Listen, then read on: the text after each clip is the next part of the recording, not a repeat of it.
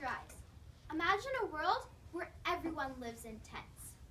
Hundreds of people die every day, and the family that you love might never see you again. Good morning, staff, judges, and fellow competitors. There are people who live in this world, and I'm going to tell you why you should help them. The Syrian refugees are just the same as you and I. They deserve the same basic human rights that we take for granted. These include a home to live in, food and water, an education, a right to work, and freedom from hardship and oppression. Millions of Syrians were desperate enough to leave their country because they wanted to be safe and have a better life for their families.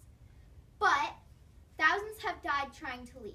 Many Syrians have drowned trying to cross the Mediterranean Sea in rubber dinghies. One of these was a 3-year-old boy named Alan Kurdi, whose body washed up on a Turkish beach. This really got the world's attention, including our government.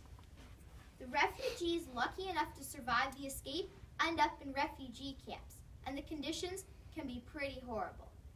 In these camps, they may have little food and clean water, and adults are not allowed to work. There may be a little playground in some camps, but not in very many. You may think that Syrians should not enter our country because some may be terrorists. But before a Syrian comes to Canada, they have a thorough background check. Our government is planning to accept about 25,000 Syrian refugees.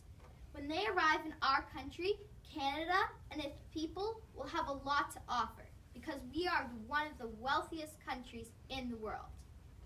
Individual Canadians can likely afford donations of money, food, clothing, toys, and services.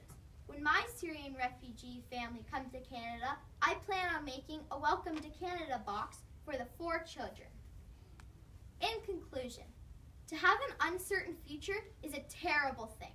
Imagine if you thought your dreams for the future might never come true. If Canada can just help a few thousand Syrian refugees build a better life, then we should.